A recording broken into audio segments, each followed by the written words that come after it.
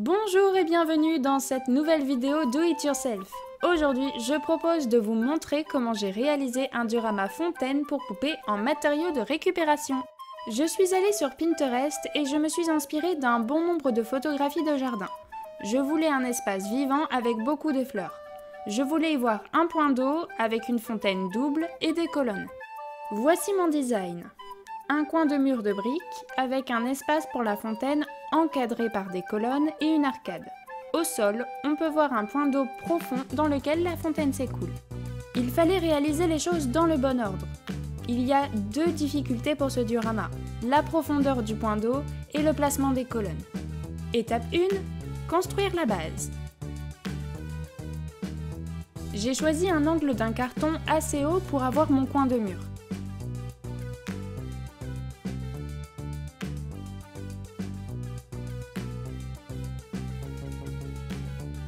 J'emplis une partie pour avoir un angle fermé.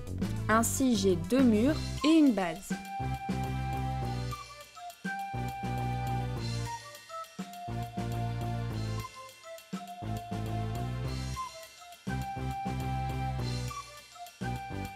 Je renforce avec un morceau de la même taille pour avoir la première partie de mon sol.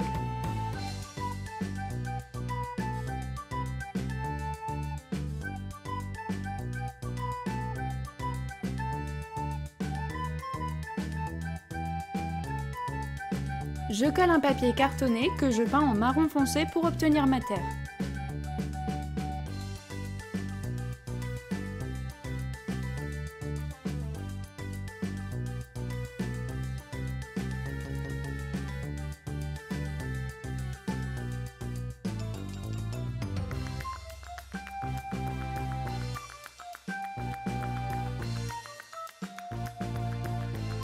Étape 2, ajouter de la profondeur. J'utilise un morceau de polystyrène de la taille de mon sol auquel j'ai retiré un morceau pour créer ma profondeur.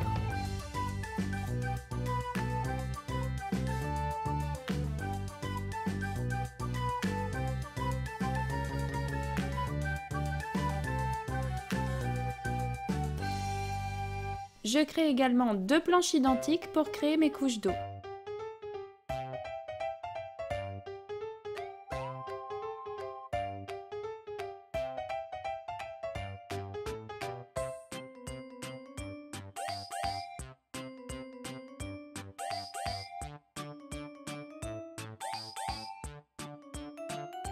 Je fixe le polystyrène et j'ajoute quelques détails.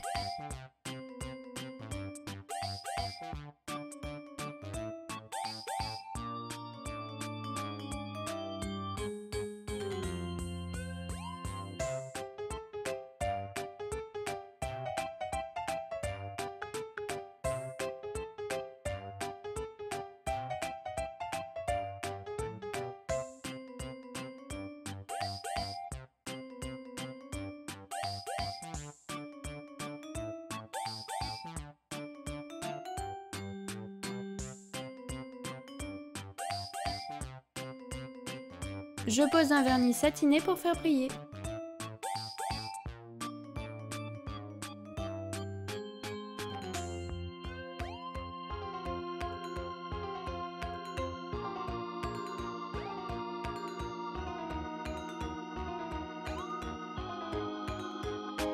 Sur mes planches identiques, je colle du plastique d'emballage et je pose un vernis-colle mélangé avec du feutre pour faire mon eau.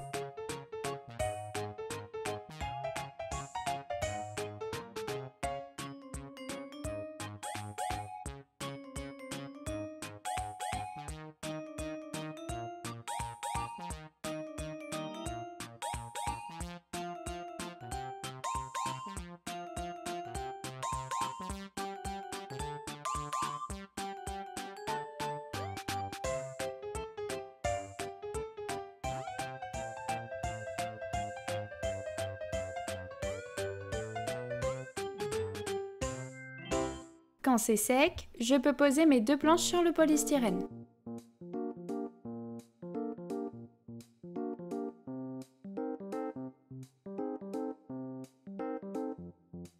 J'ai fait en sorte que le plastique soit de la forme de la terre au mur pour créer un effet de flottement. Étape 3. Construire la fontaine. J'utilise le visage d'une vieille Barbie et les morceaux coupés de mes planches pour créer un socle.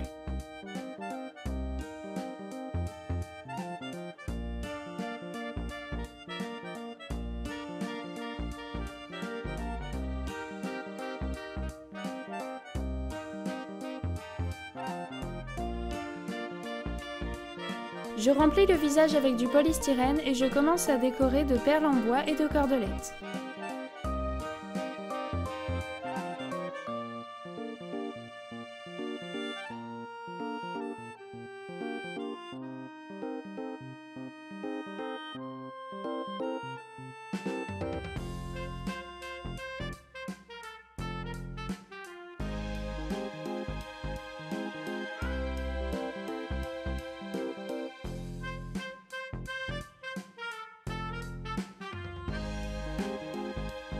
Pour la vasque, j'utilise le pied d'un tabouret Barbie que je scie.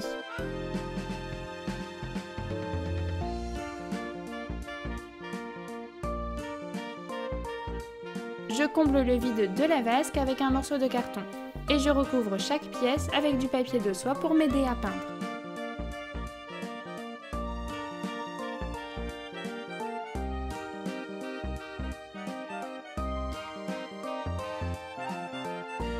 Étape 4. Créer les colonnes et l'arcade.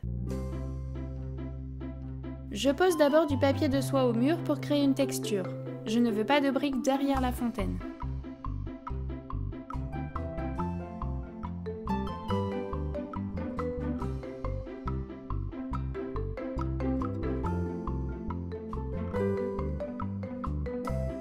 J'accentue la profondeur du point d'eau avec quelques cailloux.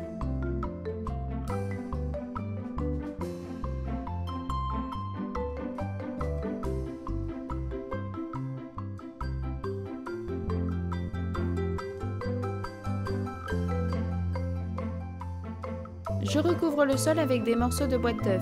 Ainsi, j'aurai la base pour poser mes colonnes.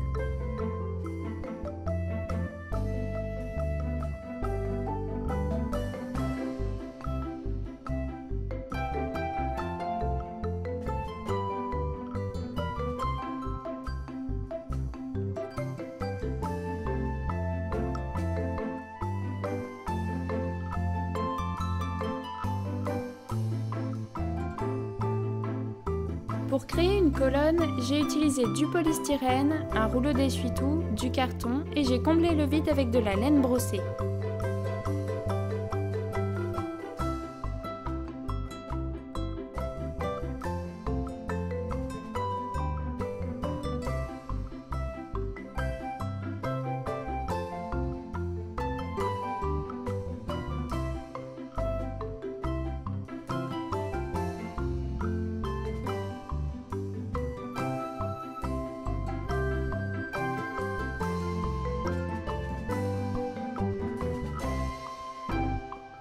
Pour mon arcade, je trace les mesures entre mes deux colonnes sur un morceau de carton et je crée un arc grâce à un compas. Je mesure l'épaisseur de mes colonnes au mur. Je trace et découpe des bandes en carton et je remplis mon arcade.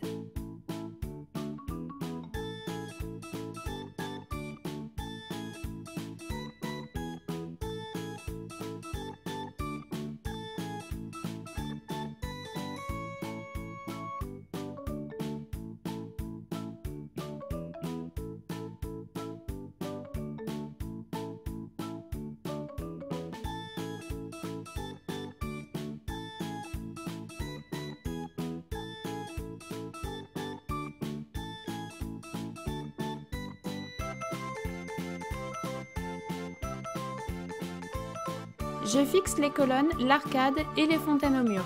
Je prends aussi le temps de poser du papier de soie sur mes éléments ainsi que sur le sol.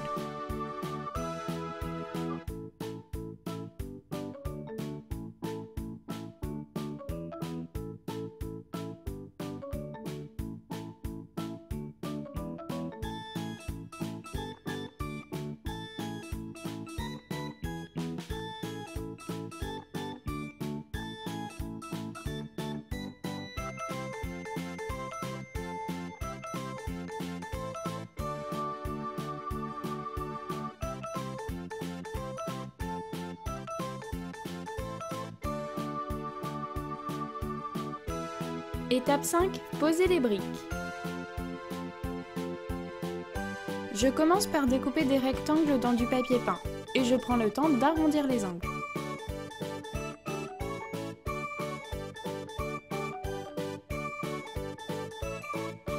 Je les colle dans l'angle d'abord pour les poser le plus droit possible. J'en colle aussi sur la base.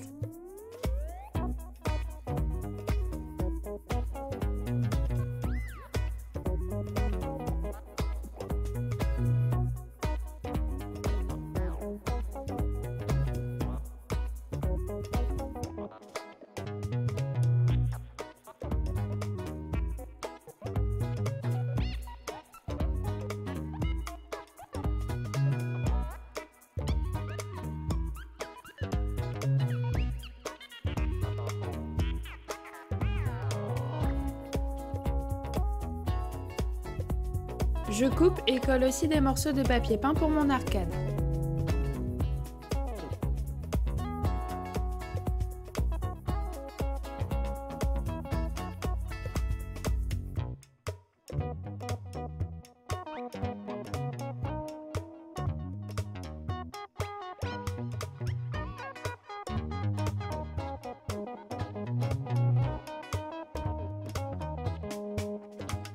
Étape 6, peindre les éléments. Je pose une première couche de peinture au sol et au mur.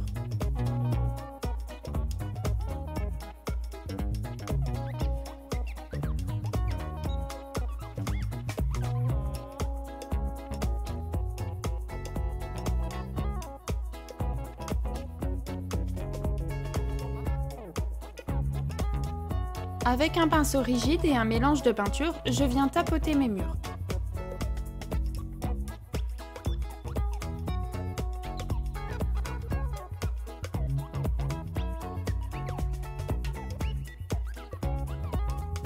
Je salis avec un lavis marron puis vert. Je n'oublie pas de vernir l'ensemble.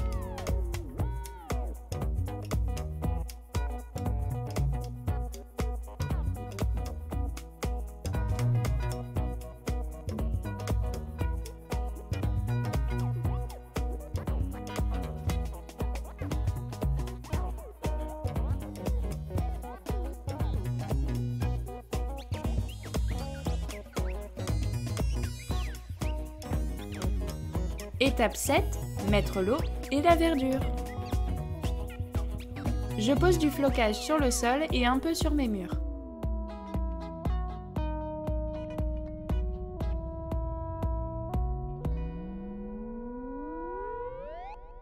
Je découpe des fines bandes de plastique d'emballage que je colle sur le bord de ma vasque et dans la bouche de ma statue.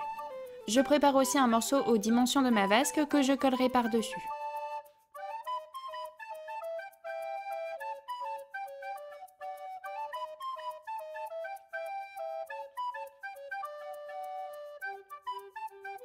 Avant de coller le morceau sur la vasque, j'applique du vernis satiné pour faire briller le fond. Et j'en applique aussi par-dessus tout le plastique pour humidifier.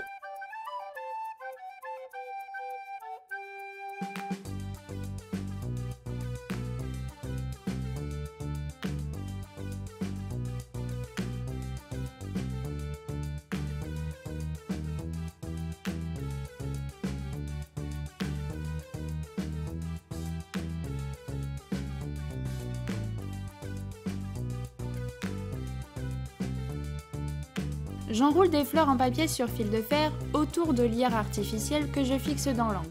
Je peins les fleurs dans des nuances de rose.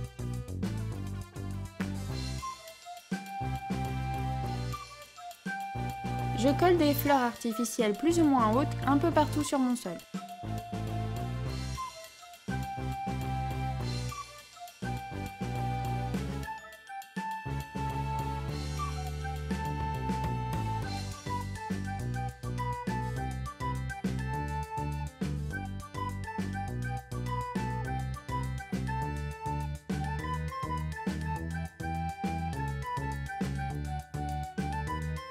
Je pose aussi des fleurs en papier au sol pour ajouter de la couleur. Je n'oublie pas de vieillir ces fleurs en papier pour le réalisme.